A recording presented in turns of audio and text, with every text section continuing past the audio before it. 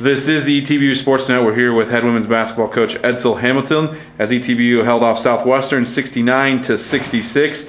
Coach Hamilton, just talk about the win today, the first of the year for ETBU in the season opener. Obviously, very happy to get a win. I've been kind of thinking about it for a long time about starting off my career with a win, and so I'm excited to do that.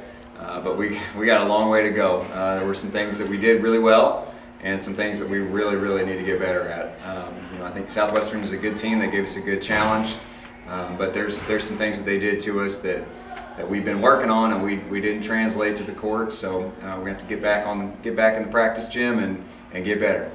Talk about the defense in the second half, the third and fourth quarters. You guys had some big steals there in the fourth quarter, some big defensive rebounds, and how the defense came through. Yeah, I think we've really been pushing that about being a good defensive team and being a good rebounding team. And on the whole, I didn't think we did a very good job with either of those things throughout the course of the game. But in those crunch moments, we did come through and make some big stops. I thought Ambrosia Woodard really locked her girl up on that last possession that allowed April to get a steal. And obviously, our bigs in there finally blocked somebody out and got big rebounds late in the game.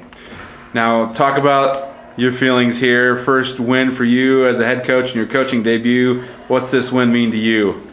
It's exciting. It means a lot. I mean, my wife and my parents were here, obviously, so that was great for them to be here to see that. I'm happy for the kids, especially for our seniors, that this is kind of their last go-around, their first game of their careers, and I'm really happy we were able to come out with a win for them.